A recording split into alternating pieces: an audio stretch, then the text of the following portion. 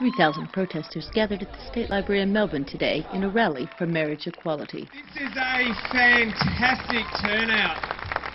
How many of you are here for the first time? Show your hands. Oh, well done. How many of you are repeat offenders and are coming back month after month? From over 250,000 responses around the country, 64% of people wanted marriage equality. I mean, this campaign is just going from strength to strength, and the pressure is building up to the point where the damn wall is, I think, about to burst. And every religious leader that continues to support this inequality have blood on their hands. So we're out here today to send a message that we're opposing these laws and we want them to change the Marriage Act. I mean, if you told me that I would be spending my time arguing and lobbying for the right to get married, I would have fallen on the floor laughing. I wrote a series of songs about, current gay right issues. Equal down, equal life, whether you're man and child. The rally finished with a contest for the best placard.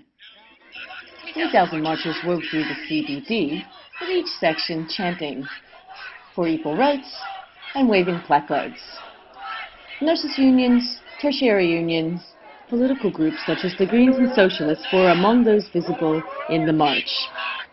The march is in its 8th year, and it's especially important this year as there are 3 bills before Parliament, one put forth by Sarah Hanson-Young in the Senate, and Adam Bandt has put forth a similar bill in the House. After winding through the CBD, protesters ended up in front of the Treasury House for a mass illegal wedding ceremony.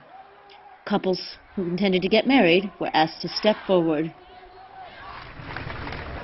I'm a real priest. We have before us real couples. Marriage is the union of 2 people to the exclusion of all others, voluntarily entered into for life. Do you take this chosen person as your life partner, to have it to hold from this day forward, cherish, as long as you both shall live?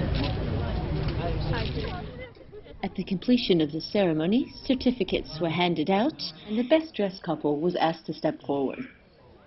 Squirrel, Maine, Green Left News.